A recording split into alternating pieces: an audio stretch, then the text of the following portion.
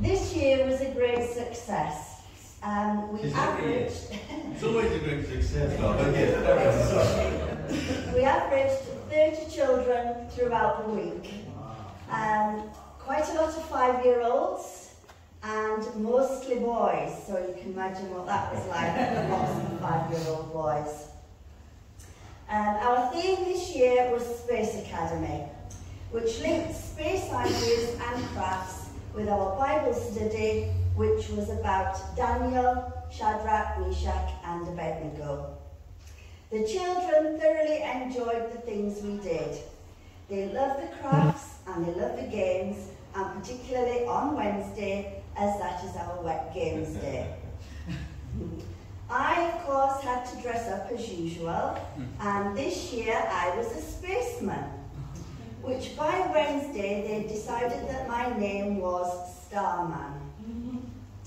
We also had a visit each day on screen from Dr. Buzz Brain, who gave many facts about space. And when the parents came on Friday morning, we did a short quiz with them, which of course the children won.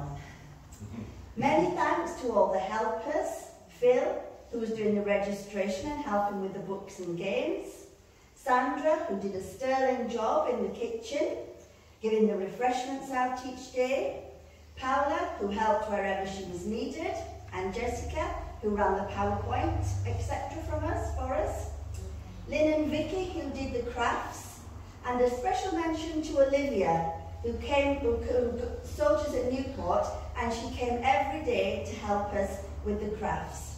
And of course Jen, who fronted the whole thing. So hopefully, through all the things that took place this week, maybe we will have been and planted a small seed with the children, which hopefully may grow into something much, much more. And my apologies to anybody who wanted to come to the Friday session.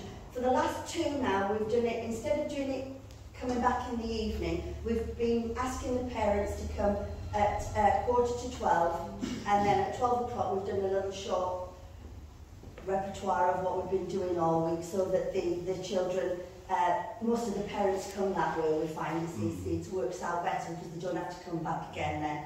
So that's what we've been doing, but I apologise, I should have really sent a text round to tell you all, and I forgot all about it. I'm very sorry. Okay.